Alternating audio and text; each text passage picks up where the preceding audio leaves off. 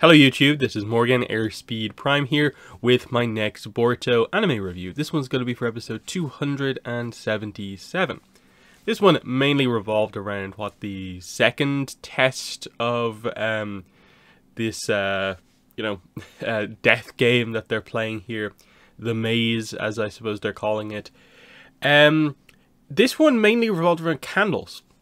So you'll go in, pick up a candle, it immediately lights, and somehow, through some sort of a jutsu or something like that, or trickery, the candle that you are holding becomes your life. The flame becomes your life. So if it goes out, you just die instantly. It's not that like stuff in the room that they're in activates and kills you necessarily. It just seems like you collapse somehow. They never explain that, and it obviously gets across that there's either some sort of a crazy jutsu thing going on or some weird technology that we don't particularly know about yet. I'm guessing it's probably some sort of a thing where, because they were brought in like unconscious, that he probably has something in them that he can activate to kill them, that we might get to the end of like, oh, you need to get some sort of an implant or something like that out, so that the game of deaths, especially those type of ones where it seems kind of weird how he kills them, you can get around them that way. This one again, they're quickly narrowing down the cast. They're getting rid of basically all of the characters who are not like inherently interesting.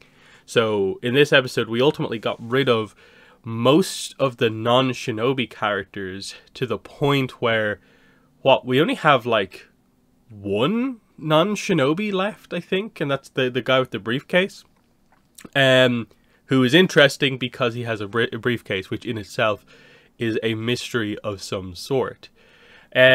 So we're left with Boruto, Shamo, the kind of like nervous, not very confident ninja, Yatsume, who seems to be the most sort of like Boruto in terms of leaning in the direction of everyone wanting to work together.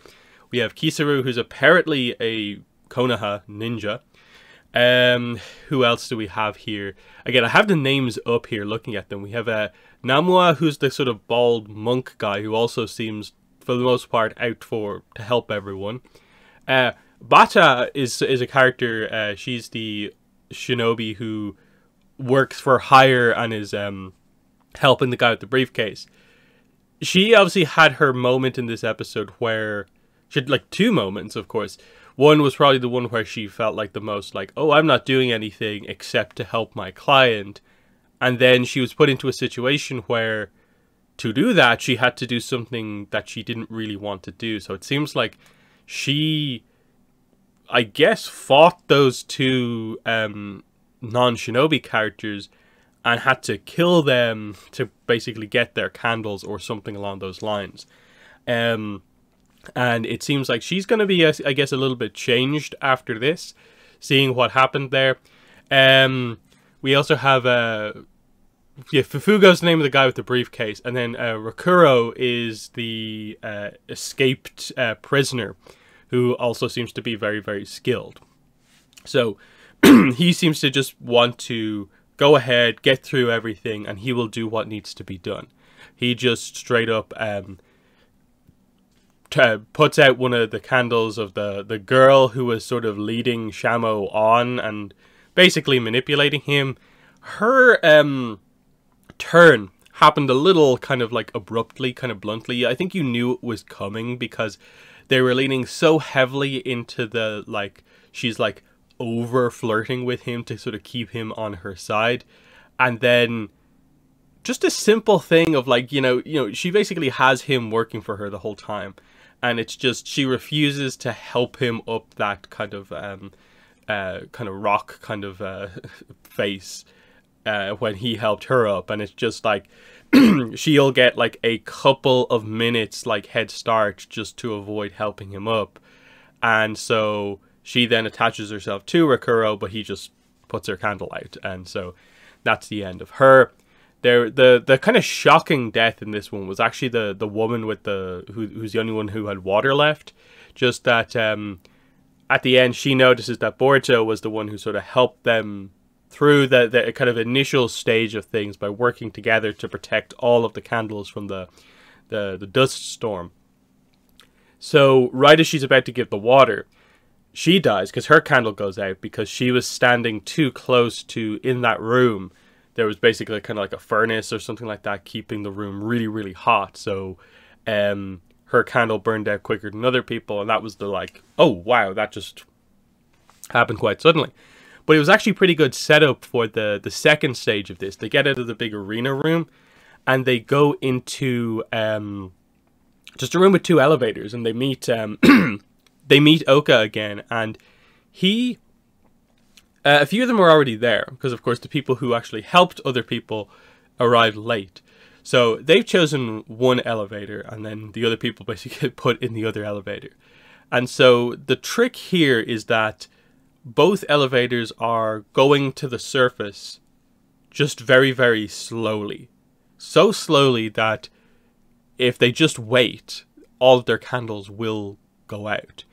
So the trick here is ultimately either what you have to do is you have to steal other people's candles so that I suppose you can basically transfer your kind of flame. When your candle goes out, you just transfer your flame to another candle and it's now yours, because the rules are that it's not just that literally that exact flame on that candle is yours. It's you can actually take another person's candle and maneuver it over. So in one elevator, you of course have the people who just take advantage of the other people, and so they get out by doing that. Rakuro kills people, and Bata is forced effectively to kill people, and she seems changed because of it. So we'll see what they do with her going forward, if she maybe more joins the likes of Boruto, Yatsume, and so on in progressing here.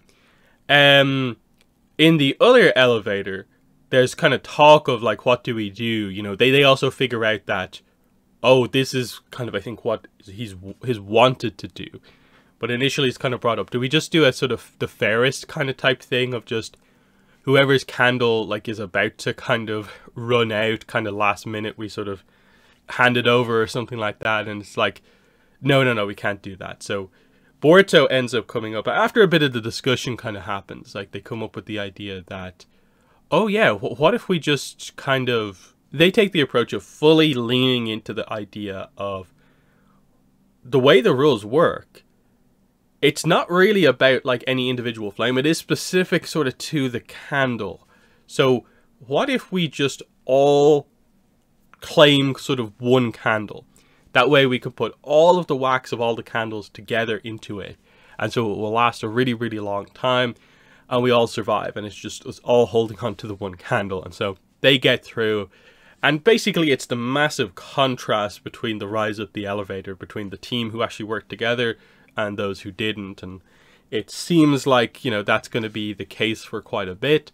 And we're sort of just wondering, like, okay, what is going to be the thing that maybe puts Boruto specifically, I suppose, into a situation where there isn't a clever solution to not have to resort to something kind of more extreme, where you have to put other competitors at risk, because there's 3 challenges left. So, we're expecting this group to get whittled down gradually, and we'll see what happens. Now, the way they've been sort of doing this so far is that it does seem like almost anyone who has done anything kind of wrong so far is going to get taken out. So I do get the impression that the likes of sort of maybe Bata and Rokuro might end up going down. And if they are destined to be characters who do die in this, I'd say probably the best way to do this would probably be to have sort of Bata maybe like sacrifice herself, and she maybe is the one who manufactures the downfall of Rokuro in all of this, and so those two get taken out of the equation. And that, for the most part, would leave like most of the reasonable people left. Shamo, Yatsume, Kistaru, I suppose there is some questions around, because he was a bit kind of I suppose in each episode so far he's had one moment that you're kind of like, huh? like the random rope bridge, that rope ladder that he made in the last episode was kind of like, wait, what? You just had this prepared? And then he was the one in the good elevator to maybe bring up the idea that they might have to do what the other elevator did. He kind of tried to bring it up in a better way, but he was still the one, I think, to bring it up fundamentally. So there's that. Namua seems good so far, but it sort of feels like he's maybe positioned in that position that he's going to die at some point. So we'll see what happens with him. The preview sort of lingered on him a little bit, like kind of on the ground. We'll see if they do anything with that. And then the guy with the briefcase, it's sort of like, well, all we really care about is the briefcase. So it's more like, it's less the character and it's more like what he's carrying and what exactly that's about. Did the episode really give us any hints as to who Oka is? Because we did see some scenes with Sarada and Mitsuki investigating this, because of course they're investigating that Boruto has been missing for days. So they end up finding the Thunder Train conductor guy, who was the one who put them on track to go into the tunnel that got them captured. Now, the result of this is that they follow that guy, he gets himself blown up in the cave, but they sort of are now at least on the right track. They sort of know the direction roughly that Boruto was heading in, and that something has happened where it's like someone was paid off to make this happen. So that's going to be an interesting one to see what happens, because obviously I'd like to see Sarada and Mitsuki get used a little bit, but I perhaps don't want to see that be maybe them somehow join the game right at the end, just because I like that the setup is here, and I'd like to see the resolution amongst these characters, and then maybe when they get out, or when they kind of win basically, but maybe there's a twist at the end, maybe that's when Sarada and Mitsuki come in and arrive to save the day. There is still the thing of like, is this arc in any way connected to the whole Falcon thing and the, you know, animal amusement park or whatever it was? We'll see about that. But again, the uniqueness of Oka is that he does seem to have these crazy, obviously, like high-tech stuff. He seems to have some sort of a, like, either jutsu powers or just tech that allows him to just kill people in any sort of situations. So pretty interesting stuff overall.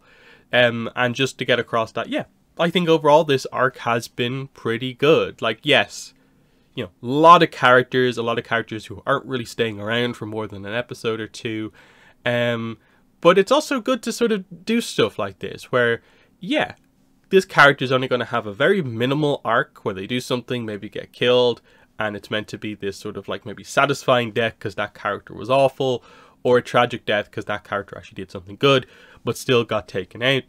And I'm interested to see what they do going forward, because like it seems like Yatsume is being set up as kind of maybe like one of the most notable of the remaining characters, and that like she almost feels like she has the potential to go in the same direction as Boruto, but they haven't really done much with her just yet. So we'll see where they go with this. So yeah, that's it. Otherwise, the preview didn't really suggest all that much. Like they said musical chairs, so that obviously gets across the idea that every game is going to force a situation where someone has to die. So like I said, of the remaining characters, it feels like, okay, there's one or two who kind of stand out as probably needing to go eventually. But when we get down to, like, let's say, Boruto, Yatsume, Kisaru, Bata, Shamo, or something like that, who are they taking out? Like I said, Bata is maybe an option just because she was acting bad earlier on. Will they do some sort of a weird redemption thing with her? We'll see. But interesting enough. So, solid episode, but in the comments, let me know what your thoughts were on this one. Well, that's been the video. Thanks for watching, and bye.